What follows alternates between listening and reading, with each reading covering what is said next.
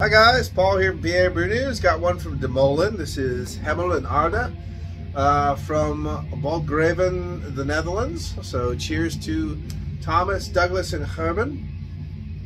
Here we go. We have a beer here. What is it? 10% alcohol by volume, so whatever it is, it's nice beer. It's a nice ABV anyway. Let's see, handcrafted, unfiltered, unpasteurized. Enjoy within 25 years. Keep cold and dark. Recommended drinking temperature 10 degrees C. Let's see. Ingredients: water. Let's see if it says it on the back. And it doesn't say it on the back either. So, and this is from 2016, so it's got some age on it, which is fine by me. I picked this up for probably about $8. When I was in when I went out to Michigan. So there you go.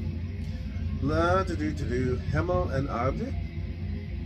Let's see what it gives us. I don't even know his style. It's interesting. It's going to be a mystery beer, only because of no label. So all right, that's fine. All right, we got it cracked open. I didn't really hear much of a hiss. Let's see if they can generate a little head on it. Here we go.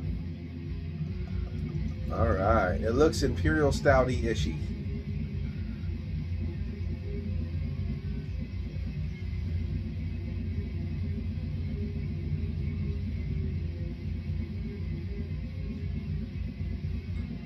Who knows if there's chunks or not? I don't know. Who knows? There's just some little chunky chunks in there. I'm sure there's some little chunky chunks in here now. There you go, guys. That definitely looks a little Imperial Stouty. Well, we shall see. Sometimes they do like Imperial Stout barley wine mixes and stuff like that.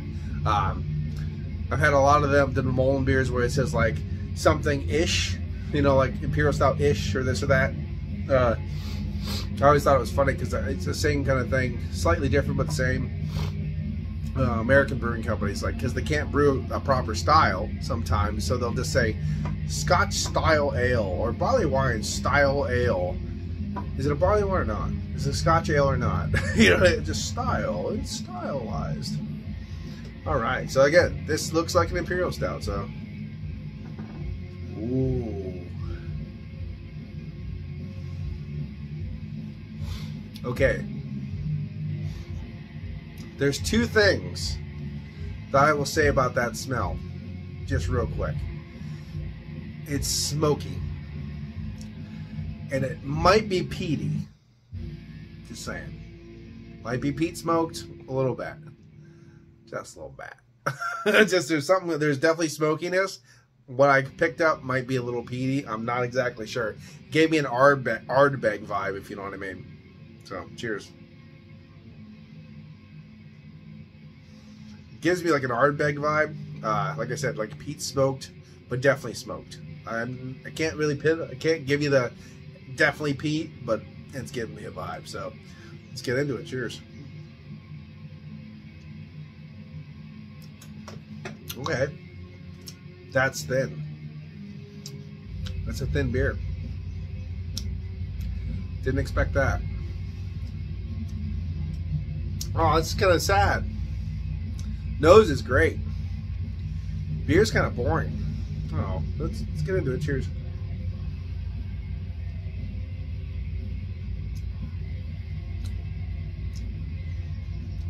If I had to go by the style, if I had to guess the style on this one, because of the body, I would say like, I don't even know if they do this style, honestly. Like peat barrel or whiskey barrel aged Imperial Porter or Imperial Black Ale or something like that. That's what I'm getting out of this. It's a little bit of char, a little smoky, that kind of thing. Get that kind of like, again, there's got this kind of peat smoke vibe I'm getting out of it. I'm not really sure, but it's really thin and pretty damn dull. I'm not gonna lie.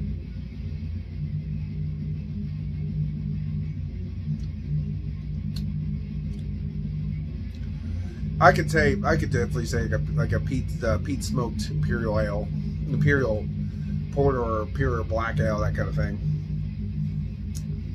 Because it's 10%, so. But damn, that's thin. That's thin. Nice smokiness too, a little hint of char.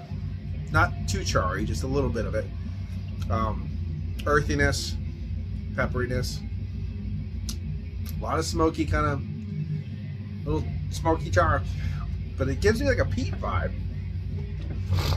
I haven't had peat stuff in a while, but it gives me that anyway.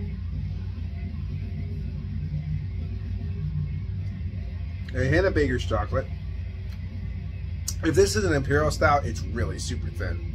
That's why I'm thinking like an imperial porter or imperial black ale, that kind of vibe, aged in something like that has a little smoky peat vibe into it.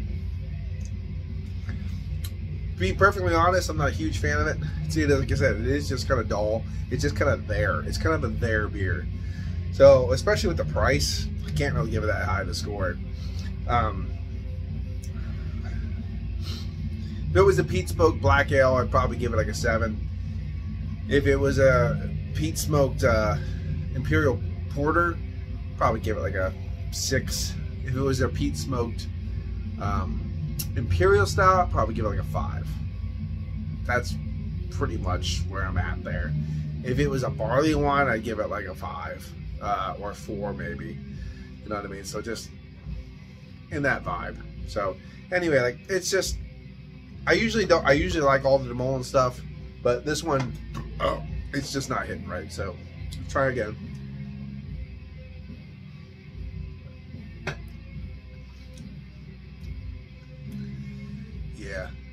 Yeah, I'm going with some kind of peated smoked,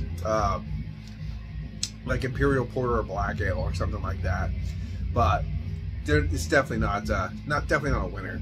Like I said, black ale would probably be a 7, porter would probably be a 6, imperial stout would be a 5. That kind of vibe. Anyway, this has been Paul for PABREWNEWS. Cheers. Bye bye. Watch that fan.